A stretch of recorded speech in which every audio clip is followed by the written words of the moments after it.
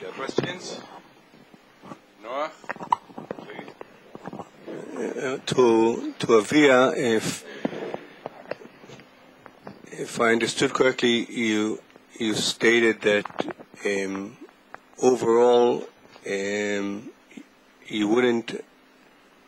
I mean, we should probably accept the major contours of the change that took place with respect to the pension, with the pension funds, possibly the solvability and so on. And I wonder whether you had any sort of specific ideas in what areas one would have to make some changes to reduce the risk on the individual savers to make this somewhat more equitable to savers and less risky? First of all, I think that the idea of financial soundness is good, but the organization could be different.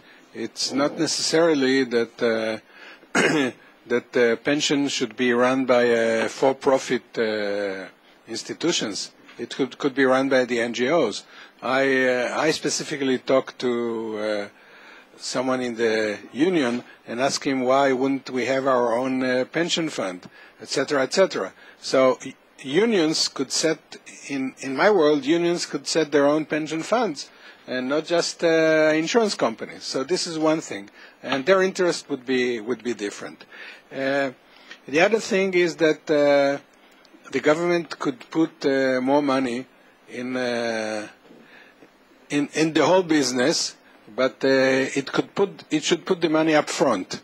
So it will not be an obligation of the government. There should be some kind of subsidy going on subsidy. For example, if instead of 30%, and Rabbi Dayan talked about it in the opening remarks, instead of 30% the earmarked bonds, we would have 40%, then it would be something that would help the stability of the pension, and it may improve the replacement ratio, etc., etc. The whole idea is that there will be a closed budget. So it will not be an obligation. The money will be paid up front. And of course, as I tried to say yesterday in my comments on the idea of civil action, there should be some kind of consumer-oriented group or some kind of authority that it will have the authority to, for example, supervise some part of what the funds are doing.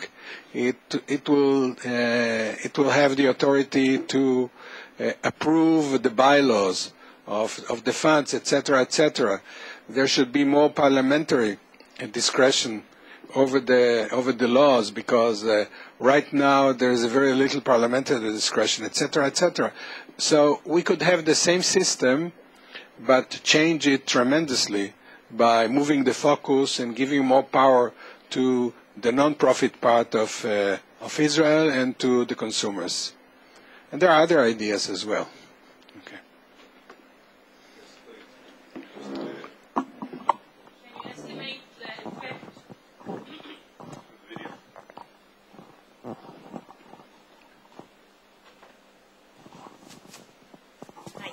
Is there any estimation of the effect of the new 2008 Do you have new data? Did it change tremendously the fact that people by law have to put pension funds for the employees? Did it matter? Does it change something? The interesting part is that the insurance companies want to take them on because they lose on them. The pension funds, they lose on them because managing them costs more than the management fees that they get. So far, there are hundreds of thousands of new pension fund people who have a low average wage, etc., etc.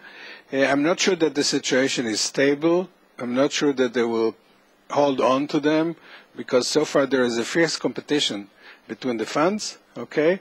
And so one thing that they compete is with the numbers. And I'm not sure that enough people are being covered, and in fact nobody. I think one of the things that has to be done now is to collect data on how things are going, and I'm not sure that anybody has any data, and that anybody is following it. And there are also, as far as I understand, I'm not a lawyer, but as far as I understand, there is no punishment except for civil punishment if you as an employer do not cover your employee. So it's still not finished, the whole business, in my mind. Okay.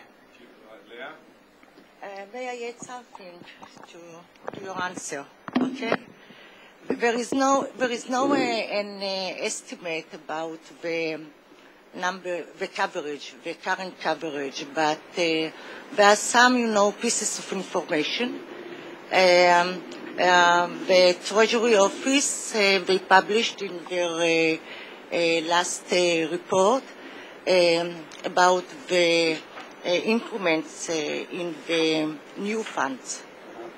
So because you pay the premiums gradually, you can distinguish between the old and the new one. It's something that's estimated like 70,000 or something like that, 70,000 of new. 70,000? Yes. Not 700,000? No, 74,000. Yes. But it's not, it doesn't include the insurance companies and the provident funds, of course. Okay. Okay, no, but before you do that, do you want to comment on that? I have one question concerning the wage profiles of women that is very interesting, because I'm working on the same stuff for the OECD. Have you taken a kind of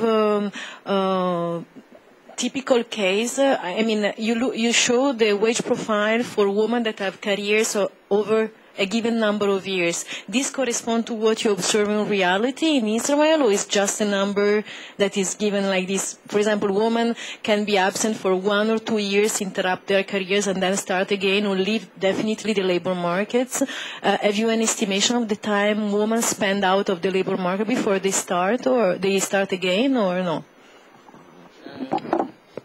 Not yet.